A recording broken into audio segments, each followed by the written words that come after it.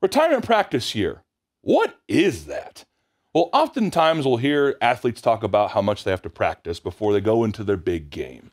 Retirement for us actually can mean the same exact thing. There is nothing different from our perspective from working for years and years and years, and then having to switch your total mindset into what retirement is. So often we'll have our families do what we call a retirement practice year. Aaron, walk us through what that means and what that looks like for those we serve. Yeah, that is a great point, Grant.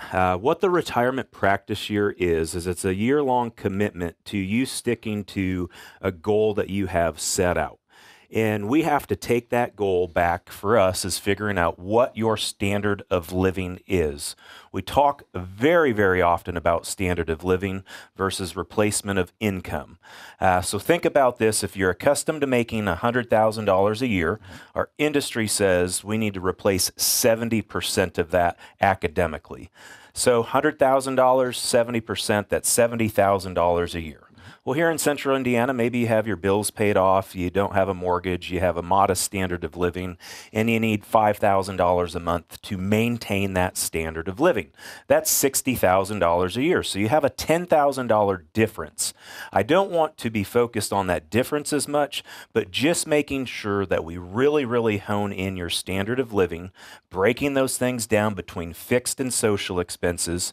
Fixed expenses are things that you can't get away from, like cable bills, internet bills, socials, all of the fun stuff. So once the standard of living is figured out, what we do is have you deposit that $5,000 a month into a bank account and see if you can live off that for the year.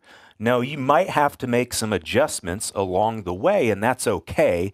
That is what we're trying to uncover and smooth out to make sure that we have that standard of living met, make sure it is the correct amount, and that we're not underestimating it, or more importantly, overestimating it. Absolutely.